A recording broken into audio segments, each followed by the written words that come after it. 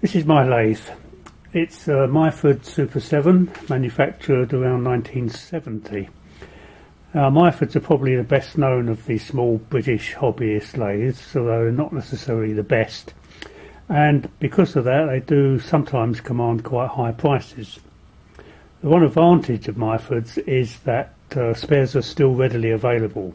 So even with a 47-year-old lathe like this, I can still get any spare parts that I might need, albeit at a bit of a high price. Now, owning a lathe is a bit like having a mistress. You're forever lashing out lots of money on accessories which you hope are going to improve the performance. And of course you're always hoping that the wife doesn't find out how much you've spent. Now, what I'm going to do is spend quite a lot of money on digitising this lathe. I'm going to fit a digital readout system. The reason I'm doing that is this lathe, being manufactured in 1970, is still on the imperial system, and I like to work in metric units. There are a number of digital readout packages on the market at various prices, usually between £200 and £400. I chose a kit from a UK company called Machine-DRO. It's one of the more expensive options, but I think it has a number of advantages. Firstly, it's a kit specifically optimised for the Myford Super 7, and it's claimed it can be fitted without any drilling or other mods to the lathe.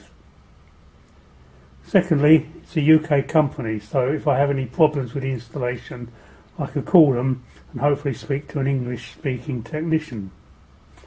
Thirdly, the documentation supplied is very clear and comprehensive.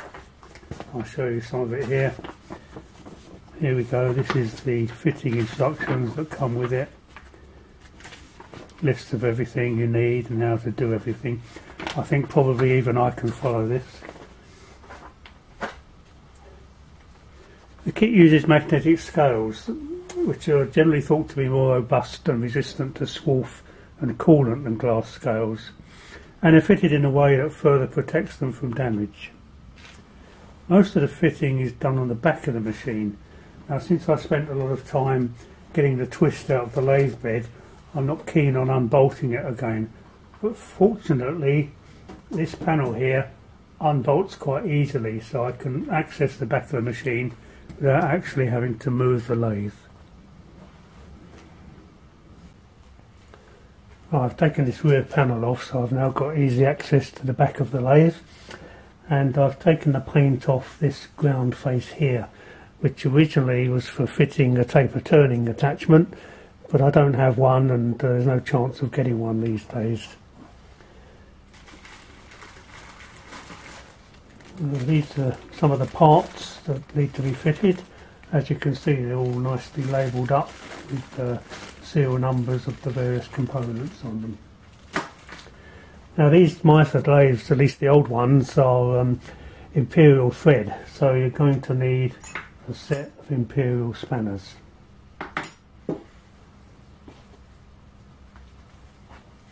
Okay, I'll carry on with the fitting. I'm not going to show you every stage, just the ones of interest where I might go wrong and possibly you might as well. I had intended to only film those parts of the installation where I'd run into a problem. Well, actually I didn't run into any problems at all. The instructions are very clear and concise, and everything went according to the instructions. This fitting here of this sensor, you do need a bit of patience to get it aligned parallel to the bed, but once that's done, everything is pretty straightforward. This sensor is very well protected. It has a stainless steel cover plate to it, and also this aluminium moulding here, which should protect it against swarf. The cross slide sensor here is not quite so well protected. I don't know if you can see here, but the magnetic strip is down here underneath this stainless steel cover strip, but that's all the protection there is. So I imagine you'd need to be quite careful when you're machining cast iron that the dust doesn't stick to this magnetic strip. The advertising for this kit does say that you don't need any drilling. Well, that's true that you don't need to drill anything at all on the lathe, but you do actually need a drill. You need to drill out and retap 2 5mm holes in one of the brackets, and also drill a couple of 5mm clearance holes in another bracket. But of course, if you've got a lathe, then it's almost certain you've got to drill somewhere around.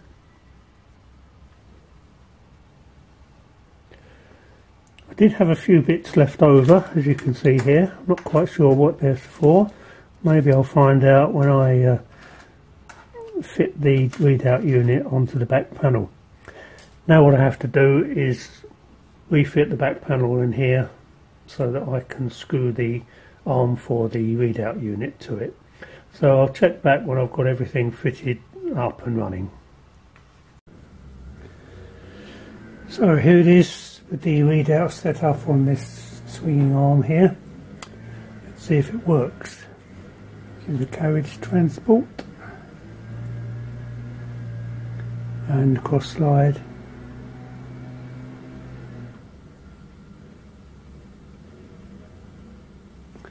And 0.